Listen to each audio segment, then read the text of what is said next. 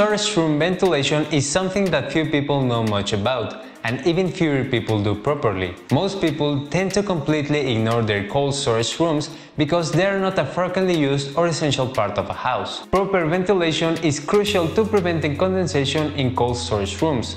Otherwise, you could find yourself face to face with a serious mold and indoor air quality issue. This darkroom can quickly become humid and a perfect incubator for mold. A problem like mold or condensation may not always be obvious, but left untreated can quickly become a very expensive problem to fix. Over our numerous inspections, we have collected the following data. The toxic mold types found in storage rooms ordered by presence are PENICILLIUM and ASPERGILLUS group, Stachybotrys, ALTERNARIA, and Cadmium.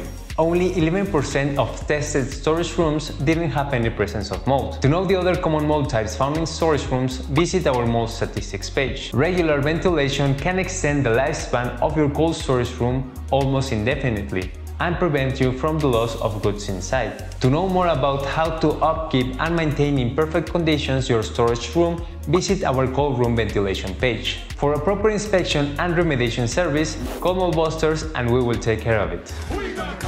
To become an expert in preventing mold in your home, visit bossmold.com and subscribe to our channel.